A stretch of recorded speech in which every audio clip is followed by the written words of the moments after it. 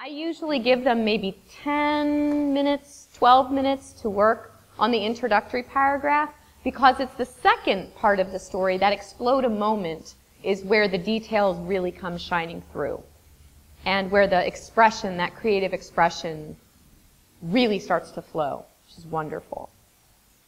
And it is the first draft, so in working with the students, the first time you would do, the first day you would work with the students on this lesson is just the first draft. We don't expect them to write, an absolute Shakespeare masterpiece the first day. It's to start getting those ideas down on paper.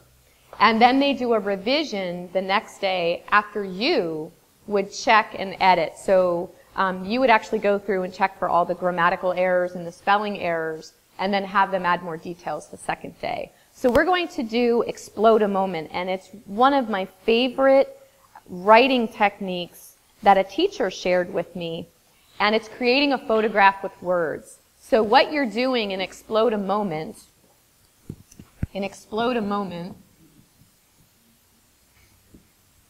it is a second by second, minute by minute description. And it's effective, it's really helpful in focus, so it helps with focus, it helps keep the story focused.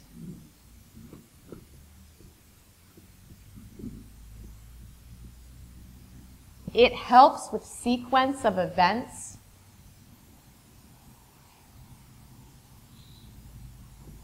So these are the skills, this is the skill set. So skill would be sequence of events. Cause and effect, if something happens, the effect of that.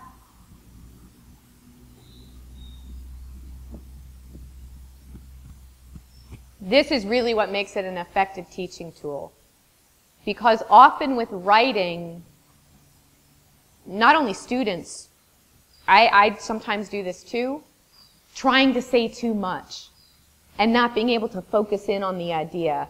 The Explode a Moment and having to share the description second by second and minute by minute really gives the student a direct focus and that direct sequence of events. What event led to the next, which led to the next, and so on. Rather than trying to make a story happen over 2 weeks' time, where then often they'll meander from one time period to the next and back and forth. And then they're changing tenses. They're writing some of it present tense. They're writing some of it past. And it can become really confusing and messy for them as well. This really helps to also to write in one tense only.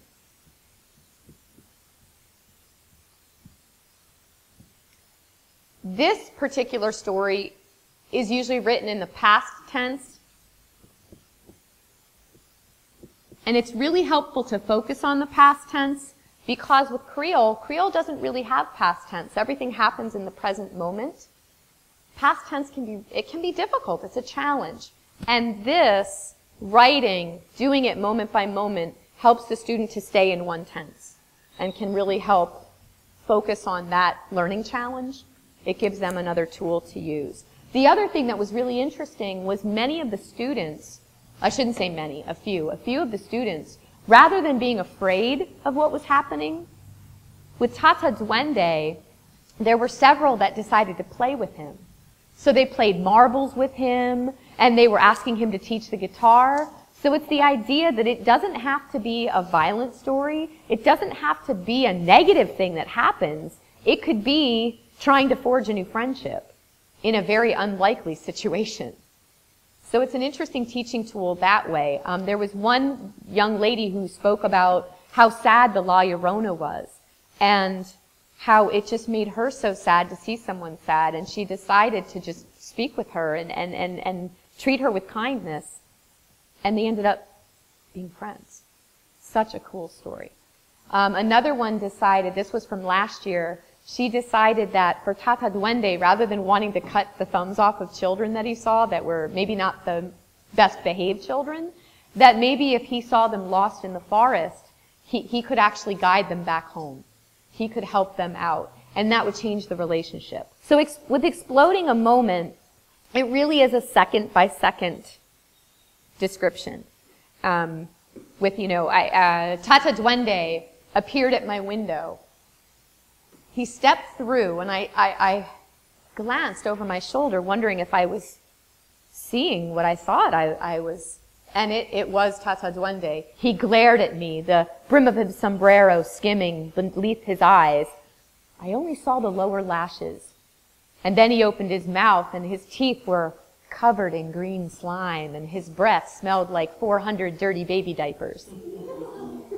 He took one small step forward, unsheathing his machete. I quickly held up my hands, showing him I had no thumbs. I tricked him.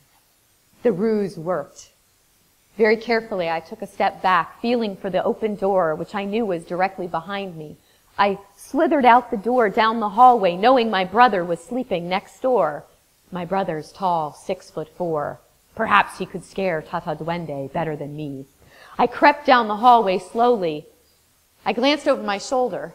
Tata Duende was right behind. So that's an example, and that just came from my brain.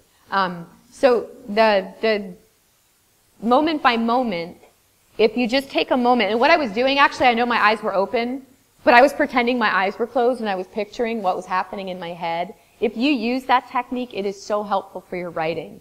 I do it all the time, picturing what I'm seeing. And not only what you're seeing, what are you feeling? I know that here, we call it goosebumps. You call it something else. Cold seed sometimes, yeah? So I caught goosebumps, or my knees were knocking together with fear. My heart was palpitating. My mouth was so dry. I was so frightened I could not even speak. My eyes as big as dinner dishes. So you're giving all of those senses, not only what you're seeing and what you're hearing. It might be the creak of a floorboard as he takes a step forward. It might be and you could even make up some words. When he takes that machete out of the sheath, the swing. Even if you write down SVVINGGGG in quotation marks, we're going to get that it's swing. We can hear that in our head. So the idea of pulling that, and unsheathed, that was one of the words the kids used. I thought that was awesome. He didn't say he pulled out the machete. He unsheathed the machete. Yes. Fantastic. You can picture that. So it is now your time to do an explode a moment. And if you wish, you don't have to, but if you wish, when I teach it to the students, we all start with the same first sentence of the explode a moment paragraph. And we usually have it take place at night, because night is it's more creepy than daytime. There's more mysterious that can happen. So one night while I was, and you can do anything you want. One night while I was bathing my children. One night while I was reading a romance novel. One night while I was preparing to go out to the club. But one night while I was, any activity you want to be doing, that's in the blank. I met, and it'll be the character that you're writing about. I met Tata Duende, La Llorona, whatever, El Cadejo, whatever, whoever you're writing about, full stop. And then moment by moment, tell us what happened. Remembering about your five senses, what your body felt like when you saw them for the first time, how you reacted, thinking of the action that would take place, and just